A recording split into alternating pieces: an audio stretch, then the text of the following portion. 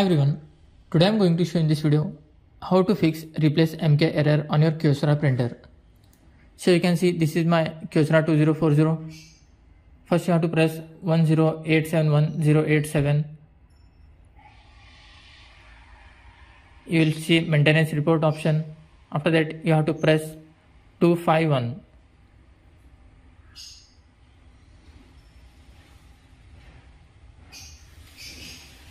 Then click on OK. You have to select second option clear, then click OK. Then you can see here reset button.